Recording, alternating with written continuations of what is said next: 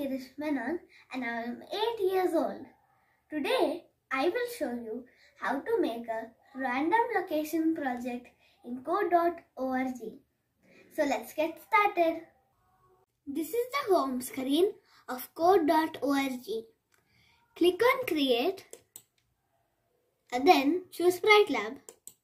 You will see that in the workspace there are 3 blocks already given. To change the sprite, click on the arrow and then you will see all the sprites here. I will choose the teddy bear. Once you choose the teddy bear, I will change the background. Then go to World category and click the first block, which is Set Background to City. Drag it and attach it in the middle of these 2 blocks.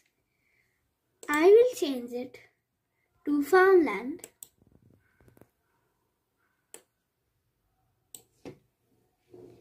Now, to change the location, click on the pin and you can change the position of the sprite anywhere.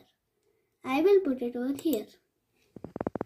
Now, go to Events category and choose the second block, which is When Sprite Clicked. Drag it and drop it in the side.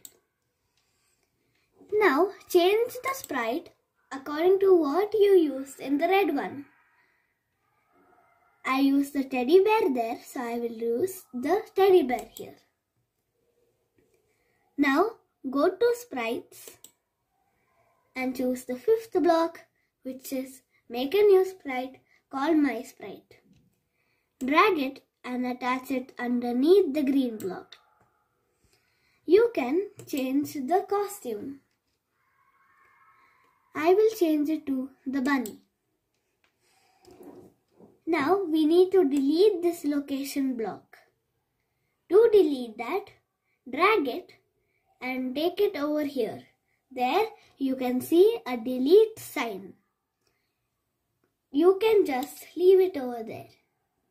And then go to Locations and choose Random Location, which is the first block.